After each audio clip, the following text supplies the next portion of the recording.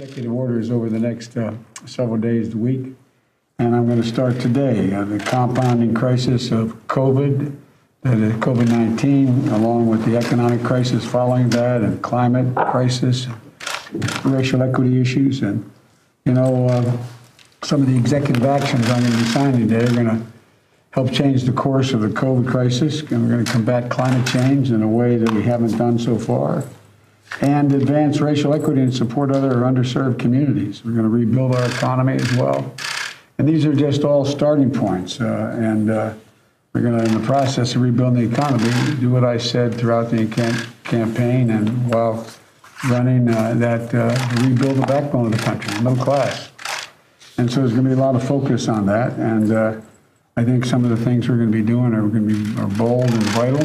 And there's no time to start like today. So what I'm going to be doing, I'm proud of today's executive actions. I'm going to start by keeping the promises I made to the American people. A long way to go. These are just executive actions. They are important, but we're going to need legislation for a lot of the things we're going to do.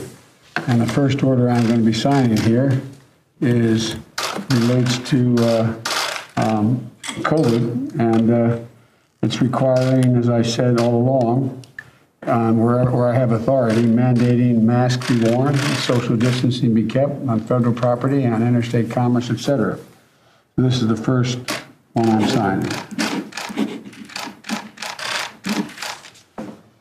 And the second one I'm signing here is the support for underserved communities, and we're going to make sure we have some bedrock equity, equality as it relates to how we treat people in healthcare and other things. We'll give you copies of these executive orders.